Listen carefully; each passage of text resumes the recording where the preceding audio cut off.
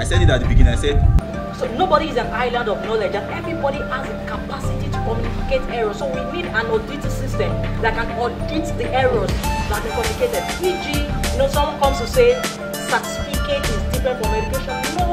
Still asking myself that, is it compulsory for me to go into a relationship? After I scored in school, I came here to get an education.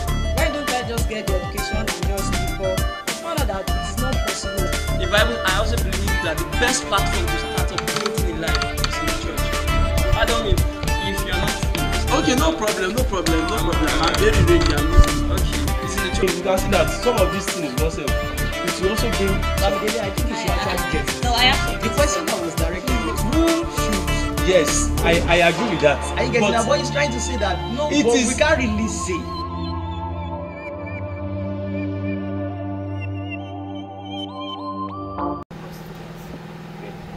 Now I can say that how the way at which entrepreneur affects the life of the student. One, it promotes the urgency, or it promotes the urgency. That is one. Then the second one, I can say that it helps the student to meet, to be independent, to be self-independent. Financially, you'll be up to standard. You'll be able to meet some contingency on your own without the help of your guidance and your parents. Wow. So you are trying to tell us now that being a student and an entrepreneur helps you to be financially independent. Yes. Is it advisable for students presently, in this generation, to be financially independent? Yes, it is. I will encourage students to be financially independent. If you look at the situation of this country, look at things are not due to the fact that there are instability in our economic system and some other things. So it will be very helpful if you are entrepreneurial. If you are an entrepreneur, that is, you have something that you are doing to send you money. You have something you are doing to generate you money. It will help you so far in your career and your education. So it is very advisable that as a student, you should have something doing. You should be an entrepreneur. Okay. How can students manage their entrepreneurship skills and their academic life without one suffering from the other? Well, thank you for that. That's a nice question. You've answered it by managing it. And how do you manage it? Just check your time. Look at the timetable, check your business, then effectively distribute your energy. Because you see, there's no such thing as time management, because anything you manage either increases or decreases. So those time can be managed. What can be managed is your energy. So what you just do is, how do I deploy my energy? What percentage of energy do I give to my academics? What percentage of energy do I give to my business? With that, you can easily strike a balance between your academics and your entrepreneurial pursuit. Let me say the problem leading to this unemployment outside there is lack of entrepreneurial skills. Because most students, they only come to school, they believe, actually, our academics here is their primary objective. But they actually believe, okay, if I don't come to this school, I wouldn't have the opportunity to join any organization on campus. But it's wrong for them to have that kind of notion, that kind of mindset. So because they lack this entrepreneurial skill, that's why they are joining the labor market outside. On that issue, I think what I would say is that I will not encourage students to neglect the primary assignment while they are in the institution, which is to learn, and focus on the aspect of making money and some other things. But I would just say this, that they should look for a way at which they can balance it up. Because I've come to understand that even in the institution, they will never taught you how to make money, which you have to do on your own. There are so many things that you, as a person, you will need to survive with. They will not teach you. But I think that for you to have this skills, that you want to venture into a business or doing something for yourself, to be self-independent, you just have to look for a way at which you can balance yourself. So I will think what they need there is just how to manage their time. That is more, the time should now be 50-50. 50 on your education and 50, but you should just look a way at which you can balance it all, so that one side will not be on the ground, one side should be on the ground. Okay, I'm going to hold you to your words right now. You said 50-50. Is it possible to give your academics 50% and your entrepreneurship skills 50%? I have seen students that ended up losing their academics, forfeiting their admissions just because they gave it a 50-50 percentage of timing. So, can you please say something about this 50-50 Okay, first, I think we should go back to the definition of balance. I strongly believe that balance does not mean equal proportion. Rather, it means right proportion. E.g., when you want to cook a soup, you don't put the equal amount of Maggi you put, the amount of Maggi you put is not the same as the amount of pepper you put. It has to be right proportion. So, balancing does not necessarily mean 50-50. It means what percentage should I give? Then there's something I want to take and notice too. Is this. Miles Moran once said something, the late Miles Moran, he said, when the purpose of a thing is not known, abuse is in everything. The purpose of entrepreneurial pursuit of a student is not to make money. That's not the purpose. If you are a student or you're in a business, the purpose is not to make money. The purpose is to learn entrepreneurial skills, to gain experience. You see, I wish my generation would place high priority to experience, the same way we place high priority to academics. So you get to understand, okay, take for example, when I started my business as an undergraduate level student, I started a food joint. It crumbled within 2 months. I can't start a business and make that mistake again. What was the mistake I made? I started a business without proper bookkeeping. I could not manage my cash, so I've learned that.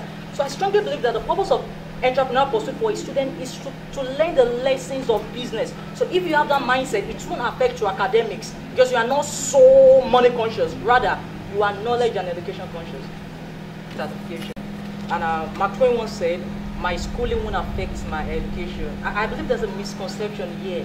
You see, while listening to speakers, especially motivational speakers of nowadays, we need to understand 2 things. One, those who communicate knowledge also communicate error.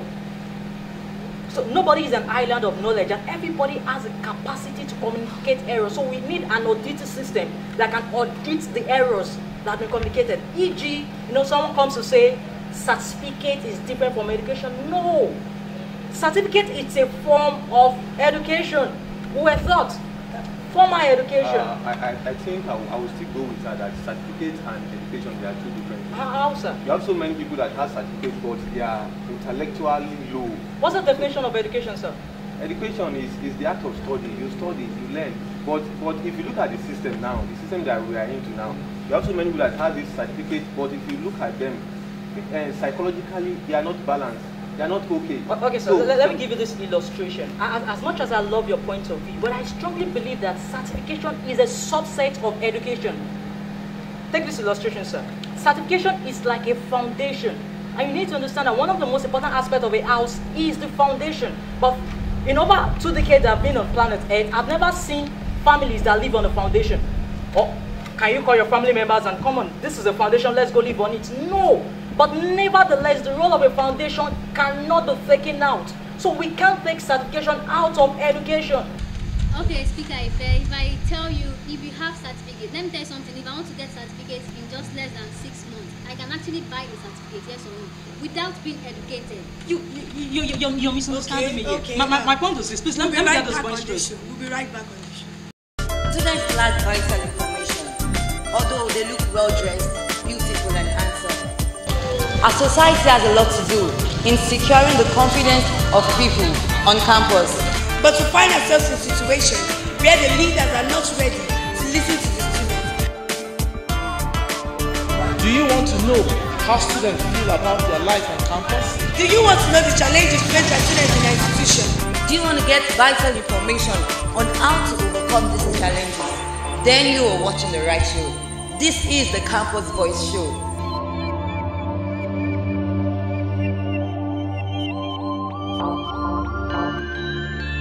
At this show, we equip you with necessary information about the campuses. We have access to all university and campuses. We give a platform for you to air your views. You are watching the Campus Voice Show. You are watching the Campus Voice Show. You are watching the Campus Voice Show, salvaging the students' minds. We've been discussing about the entrepreneurial effect on campus students, and it has been awesome because we have gotten to a point that everyone has to stand for him or herself. Now, my question is this. You see, entrepreneurship is good. It is good to have an entrepreneurship skill. But these days, we find out that the minds of our students have been polluted, have been corrupted. You know, these motivational speakers have made our students, you know, believe that they can make money without any an education. Without going to school, you can make this money and, you know, just come out and like that you are on. But these days, I personally, I don't agree with this. I don't know about any of you, but I don't agree. And I start to be corrected. Anybody's correcting me.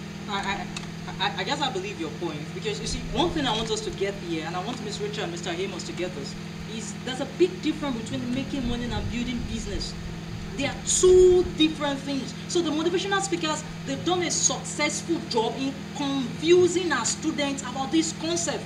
And you see, the labor market, the outside world is there are two kinds of world. We have the ideal world and the real world. What the speakers come to paint to us is the ideal world. The world is not as easy as this. So my advice to people is just take your academics serious, at the same time developing your entrepreneurial skill. Why? So that by the time you get into the labor market, you can be an employee at the same time in the background building your business. Please take this. 9 out of every 10 businesses fail. Out of the one that survive, 90% of the 100% out of 100% also fails again within 10 years. So you're telling me that you want to abandon your academics to pursue a business? You're abandoning a non-worthy. It's pure foolishness. Permit the word. On that note, okay. Sorry, Miss Rachel said something. She said she can afford to buy a certificate within 6 months. She said she can afford to buy a certificate within 6 months. But you know, having an entrepreneurship skill will enable her go far beyond 6 months. Do you agree with that? Sorry, sir. I have an advice for her. Do you know we are now in the performance economy, whereby when you get to the work, most of the works today in the banking industry, 70% of the work are on contracts. It's about your performance. So I don't know how the certificate you bought will enhance your performance in the workplace. Okay, what I'm going to say to this is that to students, if at all motivational speakers are just saying some things that they are just motivating you, it's their own ability to decide on their own. What I was actually saying about the certificates and the education part is that, okay, I'm not in line with what I'm doing is not in line with my mathematics department.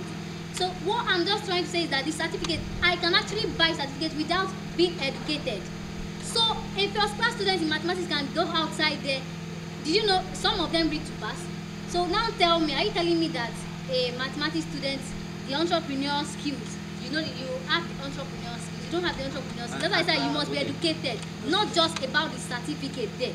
If you say that a motivation speaker is coming here to motivate people, and then they are aside, they are not going along with their department stuff. Let me tell you something. If they are not, they must do with their department. They must do the same thing. They must try to balance up their equation. So now you mean so you agree that certification is also important? Is that what I'm actually saying? That if the certificate is important, it's not that certificate. What is the purpose of the certificate, Miss Rachel? What's the purpose of the certificate? The purpose of the certificate. Yes. Is you being certified in that field? Why should you be certified? Why should you be certified in that field? I believe. Sorry, Mr. Ife. You were saying something that when you are talking about certificates, now we are talking about entrepreneur here. We are talking about having a certificate and working in bank. Now we are talking about entrepreneur. This is you having your business of your own. Should I tell you why, sir? One of the most complicated things to do on earth is to build a business. Out of every 10 businesses, out of everything, get this, sir, 9 fails. It is not an easy thing to build a business. So the most advisable thing is, can you get a job and in the background build your business? Because what if your business fails? How will you survive? And you've not played a key role in acquiring a good certificate. Wow. I'm loving this argument, this controversy. As an entrepreneur, there is a favorite quote of mine which says that no risks, no change, no future. So when we're talking about entrepreneur, it's just all about taking risks. And whatsoever risks you are taking, when you're into entrepreneur, you must give way to be flexible. Be able to change. When the world is changing, you change along, but you must remember that the fact remains that you have to be ready to take risks. When you take risks, there will be changes, and then you have future. So that is just what I have to say. Okay, as a student, the advice I will give to students is that the best time to plant a tree is 20 years ago, and second best time is now. So if they want to do anything pertaining to entrepreneurship, they should start now, because the nearest future, the world is developing. My last word is this. Please reduce your risks by having 2 plans. Have your certificate and have a business at the background. All right, thank you very much. Students out there, we've heard from our speakers, and I'm just going to chip in this one word. you are the only one that can use your ability. It is an awesome responsibility. Well, it's good to have a certificate, it's good to face your education alongside gain an entrepreneurship skill, and one must not suffer for the other. Once again, my speakers, thank you for coming today. We really appreciate you. And for more information, follow us on this show on our Facebook page, written on your screen. Call the numbers written on your screen. We'll be glad to have you and answer your questions. So we'll come your way next time. I remain your presenter, Frida, and your show, Campus Sports.